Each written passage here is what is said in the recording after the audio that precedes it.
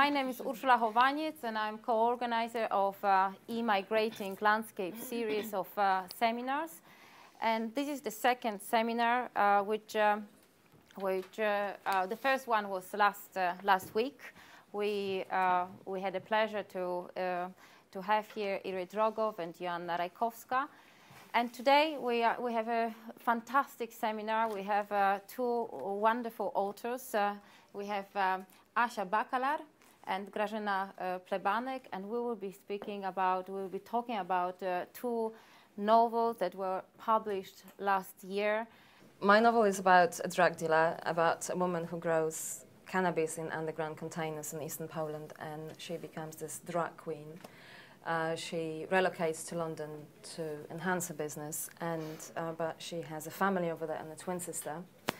And as it comes with crime and with drug dealers, especially involved in some kind of high-level business like that, she has the family to deal with, and one day she receives a phone call that she has to go back and attend the funeral of one of the family members.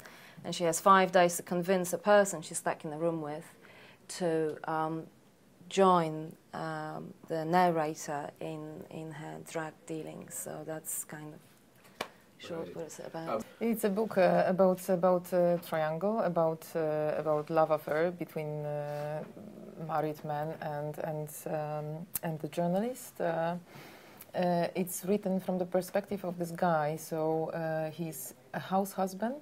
I think it's a new type of character especially in Polish literature, and because he comes to Brussels following his wife. The wife is a successful lawyer. She works for European Commission. I was obviously writing for the British audience because I wrote it in the English, not in Polish, and I knew that from the very beginning that I wanted to write it in English, not in Polish.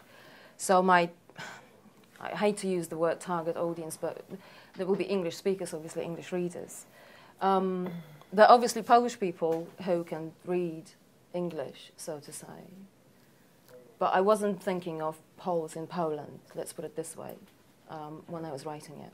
Do you think your novel is presenting a new perspective on Britain, or is it actually presenting Poland? Is it a different sort of Poland? Some of the people, some of the journalists told me when I did events with them that they enjoyed reading it because it showed them the perspective of an immigrant. That a lot of people get upset in Britain about many things, and the book spoke to them in a way because British are very polite. You know what I'm saying, right? So they're not going to complain openly about something. We Poles are very direct. So in a way, the book speaks the minds of people that don't necessarily want to say something openly in a way, but recognize there is an issue with some aspects of, say, living in the UK. I think there are two types of immigrants in Poland. Immigrants who emigrated because of the political issues and economical issues lately. But this is the case of people, adults, who decided to go to leave native country and to live abroad. But my character from Illegal Liaisons, when he emigrated from Poland, you can't say that he really emigrated because he was a child. So his parents emigrated, but he did not take this decision consciously.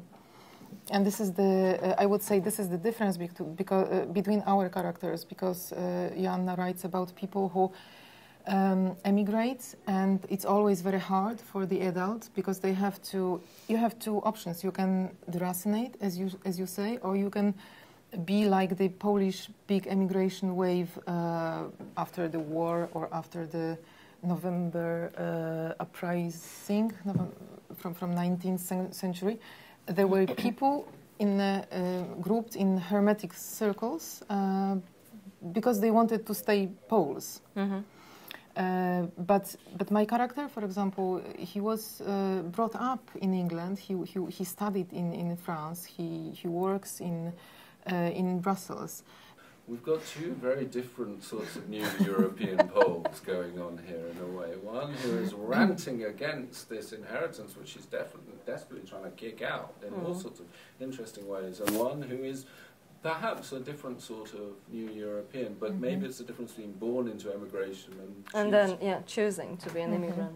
It's funny, it was said at the beginning how similar those two novels are, but we must, if I agree, I also have to stress how different milieus we are dealing here with, how different kind of social class, milieu situations, and so on. The difference that is striking both books is also the obsession with Poland. That the higher your class is, it seems that the less the obsession with Poland. Because, but in both books, you nevertheless you deal with Polish culture. Polish culture is, regardless of how many years you seem to be abroad, something that strikes as something extremely strong and oppressive in times. You both in different ways reverse gender role. That Jonathan is had by, gosh, her name's completely Andrea, as a woman might have been had by a man, and on the other hand, that Magda in your book, acts like a man in various ways, sexually and socially and so on. Can you see these patterns of gender reversals? Is that part of what you were doing in your novels? Yes. I mean, but this is completely different subject. This gender roles because it's changing now and it's very, very visible. It's after I published Madame Mephisto, I got lots of strange emails from readers and non-readers who read, say, snippets of the book translated into Polish somewhere in some press article or something, and I was accused of being not patriotic. How dare I write in English, and don't I have shame? What kind of language I speak with my parents, right? And that kind of silly comments that I couldn't understand where they were coming. I mean, and some of these people, they've lived here. They never speak English. They never learned English, and I can understand the anger and frustration to read a book written in English about Poles, and my character is, I would agree with what Agata said, that, I mean, I never thought about it when I was writing it, to think of her as a man. She was a woman, and the narrator, but I deliberately created her mother as being very oppressive and being very stereotypical and being everything that Magda is running away from. The difference between political refugees or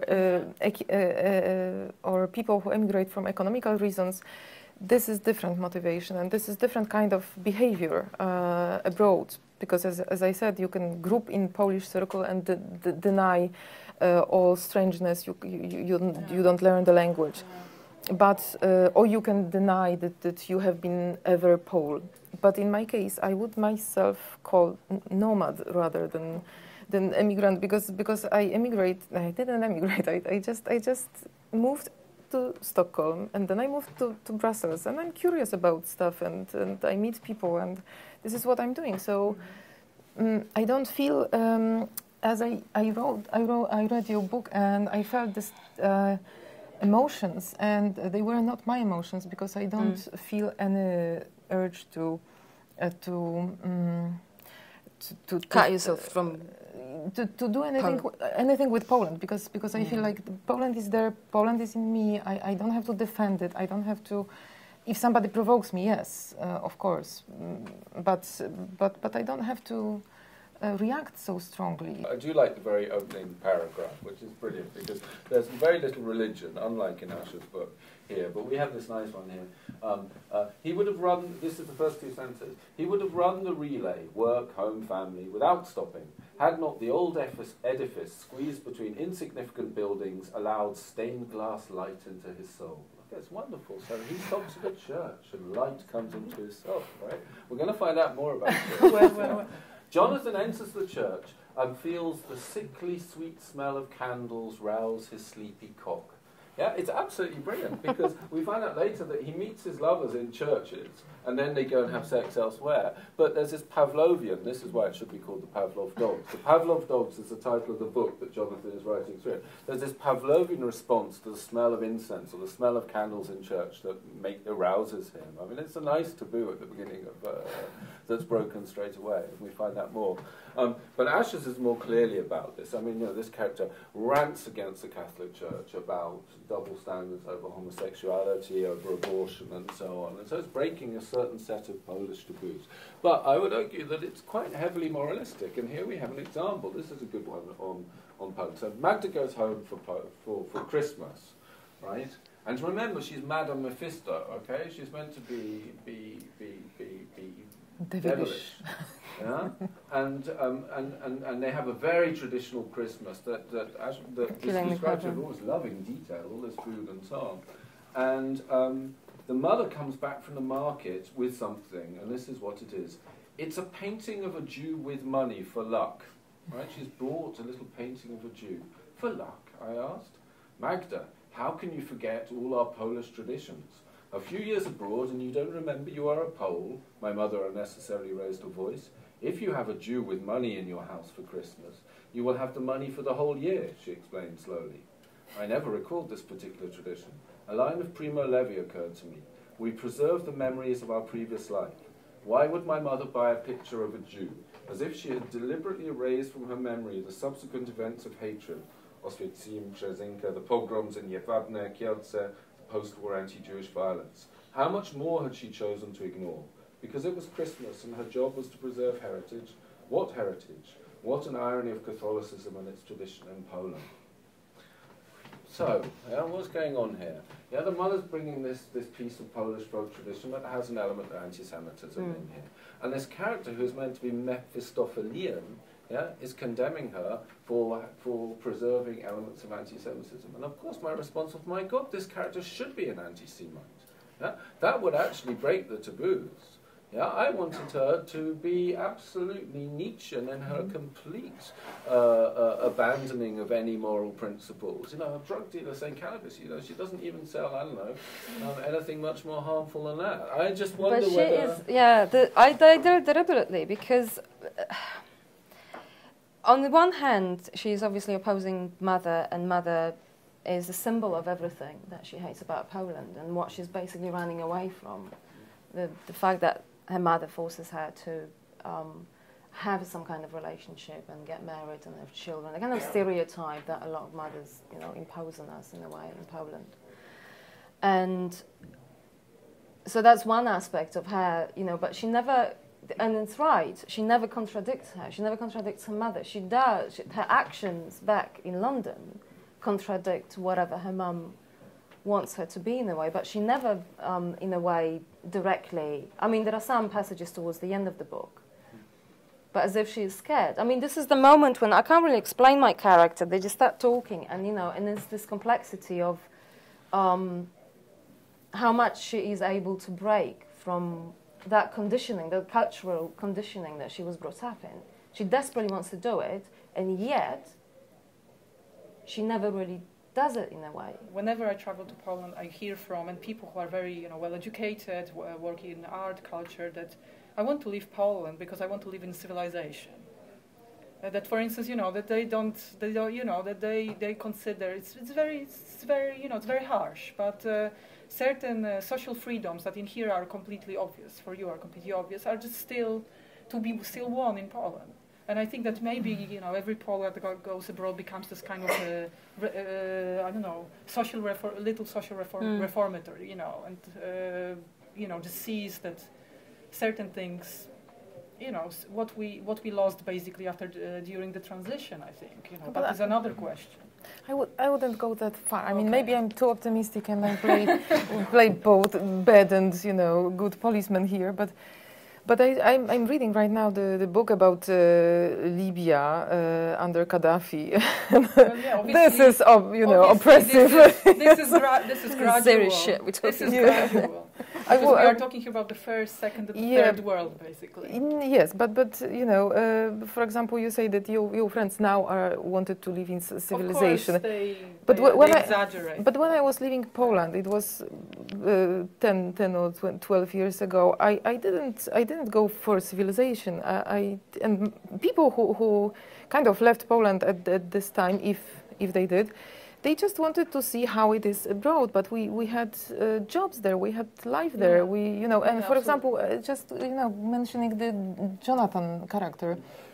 Right now, I meet people who are, there are my friends of much younger, 25, for example, 20, and they are like Jonathan, born in Poland but educated abroad. They kind of left Poland when they were kids, and they have this way of being patriotic that I really respect, because this is, I would say, practical patriotism. Because it's not ideological patriotism that we have to fight for our freedom, like you know, previous wave of immigrants, for example. They are young people who are educated abroad. They see what are the differences, but they like Poland in a way, and they like countries where they were educated as well. But they want sometimes to go back to Poland and to do something for Poland, and it's very practical. It's I mean, the last thing I want to say is to unilaterally condemn Poland. It's just I'm just saying that even you know, as you suggested, you know, it's very gradual.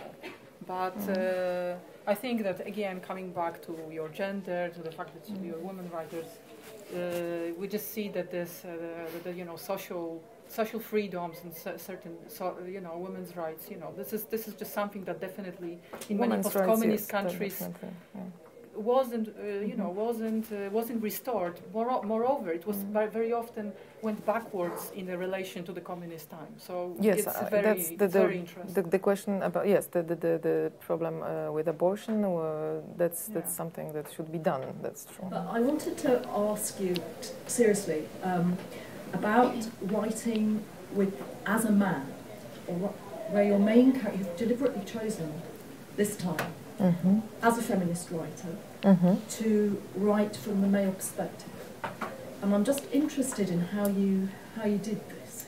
My starting point was Anna Karenina. I was thinking about Anna Karenina because this is the woman in a love story, a woman who suffers in this love story, and I thought the gender roles are changing now, and it's time to put men in this kind of love story and to see how he behaves. And especially that I observed a situation like this, so I started to dig the subject, and then I talked to my friends about it, and I had to learn a lot about male perspective, and I don't know even half of this, but I was really very ambitiously talking to them, and I was trying to really find rather female side in men or in this character. But the effect it had on me, I found my own male side, so it was very interesting. So in a way, I can say that Jonathan c'est moi. It's a learning experience. It wasn't that you came to it with an idea of male elements or female elements in yourself. You mean, was it instinctively? You actually found it as in the process of writing. Yes, yes, you might say so. Or was it maybe subconscious process of doing research and trying to develop this part? But here comes Jonathan with his female side. Is there anything more to these new Europeans, or to this category, than just overcoming the backwardness and do you think, is there anything more that they contribute to being European, or that it justifies this type of new European? To me, a new European is someone who is almost like devoid of an nationhood in a way, that the identity of an individual is more of concoction of various cultures. I mean, we talked about the patchwork families, right? I mean, these are the new Europeans. These are the people that when they grow up, who are they actually? I mean, you can't even say they come from a given country. They don't even know exactly where they're coming from, right? So it's it's quite interesting, because our understanding of what identity is, because I think this is what we're really talking about, how do we perceive ourselves, right, is constantly evolving. And you can live whatever you want. I mean, most people, and say Western Europe or whatever, right? I mean, we're not talking about countries like, you know, which have huge problems in terms of like wars and stuff like that, but more generally speaking, you can basically choose, like, Grażyna lives in Brussels, I live in London, you know, and we have no intention, I mean, maybe you want to go back to Poland, but I have no intention of going back to Poland. I mean, you know, it's you're carrying it in your heart in a way, what you are, and you know, I find it difficult to call myself a Pole. I feel more British, but then I'm just a human being. I think labeling, in a way, as well, what you are as an individual, it has this potential of limiting,